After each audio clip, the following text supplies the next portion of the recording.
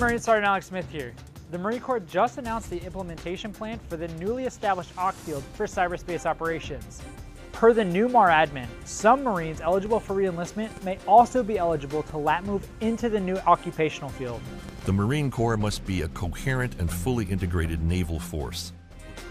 The cyberspace occupational field advances the Marine Corps' development of the MEF Information Group, or MIG, and enables cyberspace operations across U.S. Cyber Command's Cyber Mission Force, the MAGTF, and supporting elements, furthering naval integration and interoperability with the Joint Force.